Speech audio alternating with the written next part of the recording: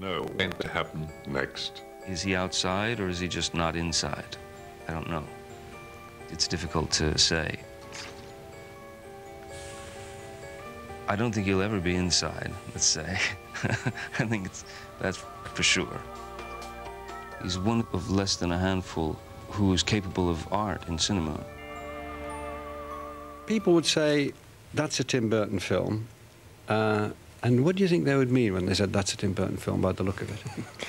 Well, I've heard that spoken several different ways, sort of positively and sort of not so positively. So, you know, when I first started, I never really had any feeling about that. And I don't actually try to think about that too much because I sort of feel like I don't want to become a thing, you know. There's that sort of thing that happens, I think, in Hollywood where you sort of become a commodity as opposed to an individual, and I've always sort of fought against that. But I don't think too much about it just because it makes me feel a bit uncomfortable, actually. Yeah, I can imagine. That's like the word Gothic people throw it around, don't they? Well, yeah, and you know, I mean, it's got so many different meanings. It's the same thing about, you know, a fairy tale. It's like, well, you know, there's in some people's mind, it's a very light story for children, and other people, it's just incredibly dark, you know, almost horror stories. Things for me have always had different meanings.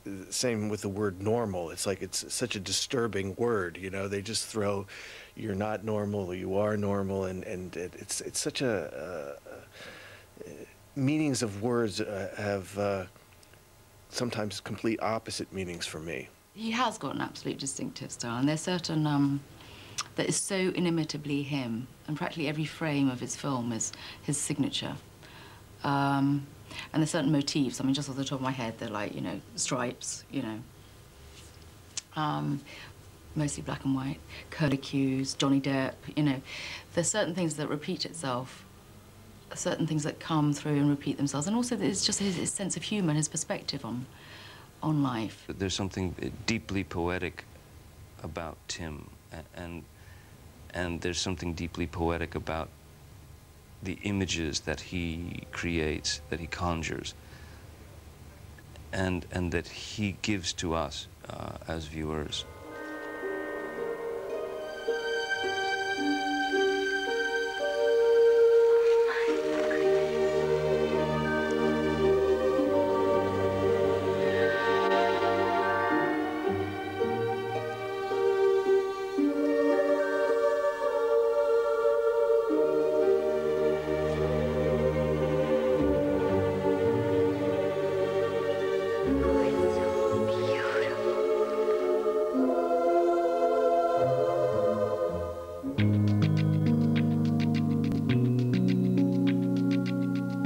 Tim Burton grew up in California in the suburb of Burbank, just outside Los Angeles.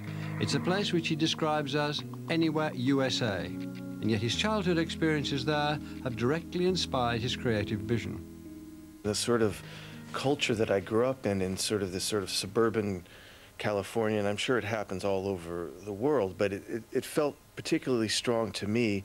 You know, you go to school and, you know, this person's good at sports, this person's good, you know, the sense of categorization happened very, very early on, and I just always felt it sort of undermined people's individuality and the different sides to people that, you know, everyone has. You think the ordinariness of the place, the anywhere USA-ness of the place forced you to absolutely. I think you had to go internal, and you had to go inside your own mind to kind of create that kind of excitement and fantasy that you kind of felt was lacking in the culture. What happened at school? I never thought of myself as a strange child. I mean, I liked monster movies, and I played in the local cemetery, but most of the kids did, you know? I mean, it wasn't like, it felt, you know, like making little Super 8 movies. It never felt strange, but yet the culture very early on categorizes you, and then you feel kind of bad about it for a while, but then it kind of, you know, well, this is the way it is. So then you get a bit liberated by that. You know, once you're sort of looked upon as strange, then there's kind of a freedom about it. You're able to kind of act, you know, a bit more eccentrically than, you know, the other kids, because they've put you in that category.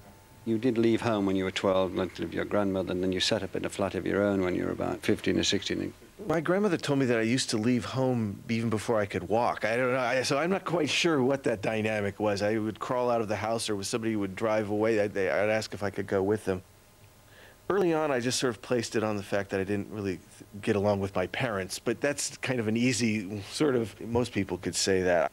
Even before I was conscious of it, I was just responding against that kind of society. I just wanted out of it. That's why you know, when somebody to this day tells me to do something, my immediate flick is to say, I'm going to do the opposite of that.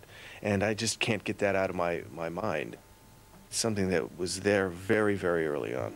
When you were very small, you seem to have started sketching, thinking in terms of putting your ideas into pictures, put it? Yeah, I mean, because I really didn't speak very much, or so I was told for other people. Which it was true. I wasn't a really great communicator, so you know, I just communicated through drawing or sketches. Were you sketching stuff which has turned up later in your career? Yes, I mean, you know, have a fairly limited sort of sketching style, so, you know, characters always kind of look the same. Things always look a bit, you know, similar.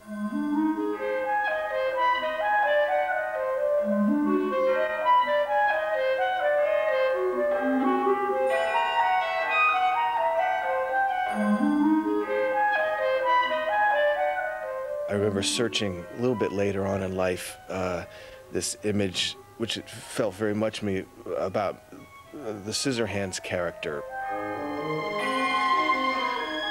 That's why I always loved sort of old folk tales or fairy tales, because they sort of indicated somebody's subconscious, and you're able to kind of get things out, you know, because the drawings aren't great. They're just something that was an emotional release for me. And he's drawing all the time. He always has a pad, he always has a pen, he always has a stain in the top left-hand pocket of his shirt. It's just his way of... I have a feeling, I don't know, this might be fanciful, but that he has a direct access to his unconscious. He lets things marinate and just let his unconscious do the work, and then ever so often it pops up. I love it because I'm with him, so I've got, like, the whole of our relationship and, you know, birth of our child, and Billy... You know, he did a great sketch of me giving birth. I've got it, actually. I'll show it to you. It's just his way of expressing himself. And often ideas start there.